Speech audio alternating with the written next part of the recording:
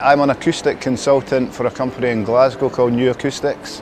That job entails working with building acoustics and architects to design acoustics for spaces such as auditorium, concert halls, but we're also involved in designing the acoustics for schools and hospitals and whatnot, and then also environmental noise, so predicting the noise impact of noise generating developments on the local environment.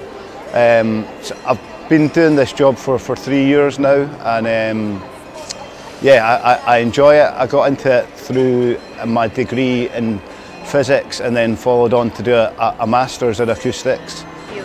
So I was always into science and mathematics at school, and also music, and I found acoustics as a way of merging physics and music together. So although I didn't know what I wanted to do when I was younger, it seemed a natural progression to go into acoustics. But it wasn't really till after university that I decided this was the field I wanted to get into. So I would say it's quite important.